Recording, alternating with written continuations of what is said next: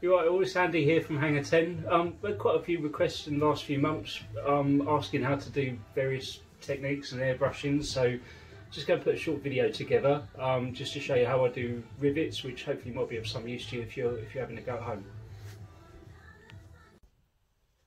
So I've got this, which is going to be a board for the outside of the unit. All I've done is run a strip of masking tape all the way around, just so I can make sure that my rivets are equally spaced.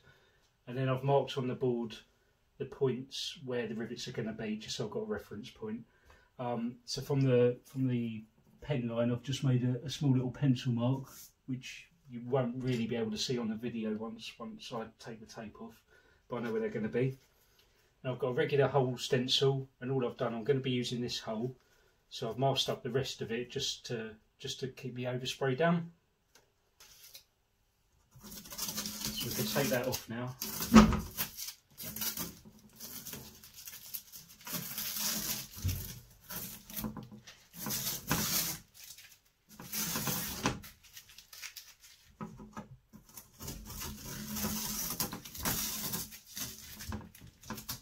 Got that cheap masking tape coming across in bits.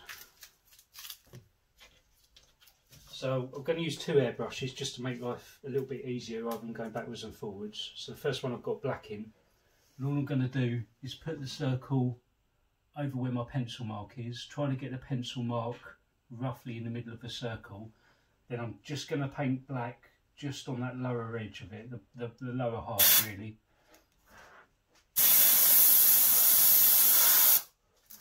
And I'll make sure my stencil's properly stuck down with cheap rubbish masking tape.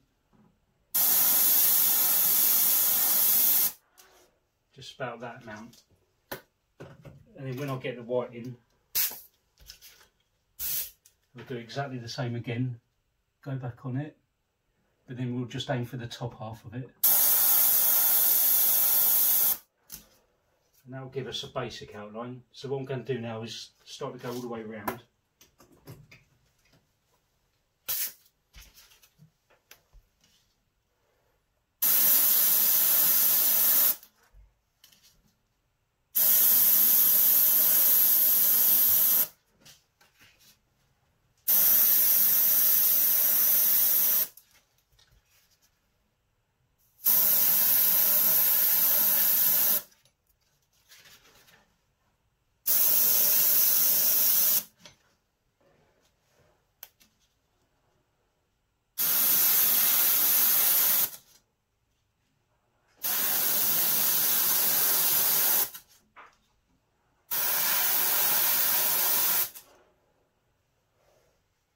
And I'll keep working, and I'll come back to you in a second.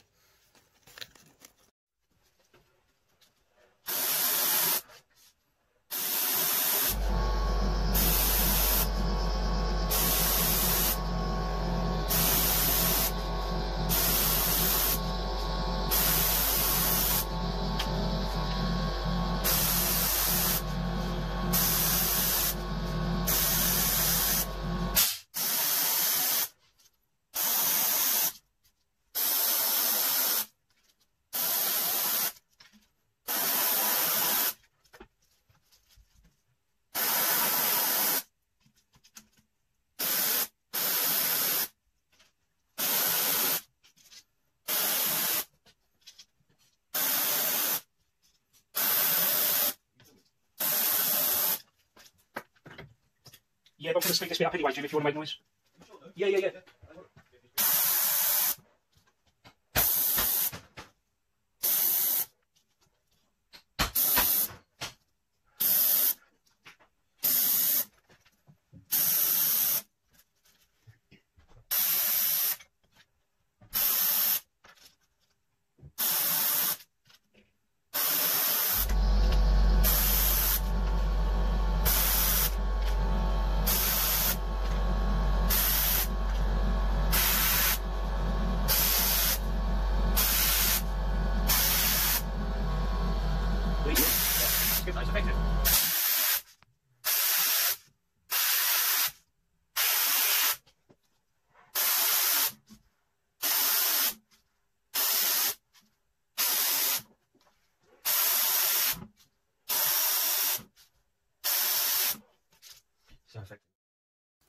Okay, so I'll whiz around the whole board now and put my outside rivet on. What I'm going to do now, I've done exactly the same again, but with an even smaller circle, and I'm going to do the punch in the middle of the rivet. So all we're going to do is line back up with the pencil mark. If it's not exactly in the middle, it doesn't matter. It's going to be an industrial looking panel. So if nothing's exactly perfect, it's all going to be part of the charm.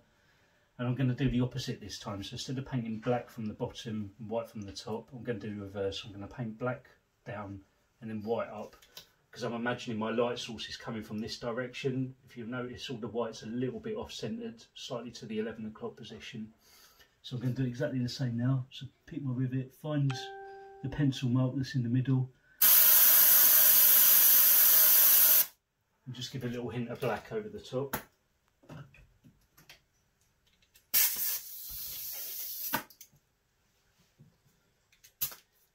And then come back in with my white. So all I'm going to try to do, I'm not going to try to paint the actual board, the canvas. I'm going to try to paint the paper, let the overspray travel, and that's going to give me my highlight. Like that. So I'm going to whiz round now and do the other, God knows how many, and I'll get back to you.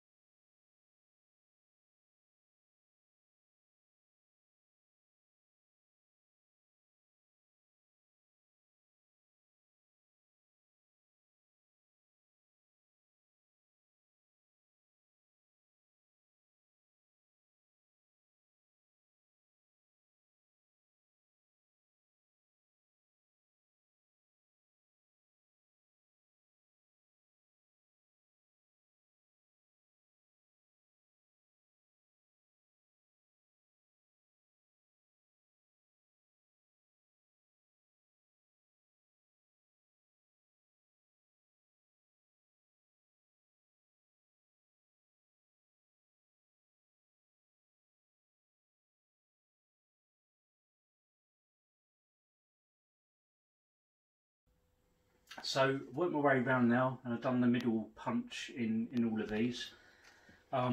You can carry on going, you can make it as detailed and distressed as you want. You can come back in with the white and give it a tiny little glint to make it even more pop.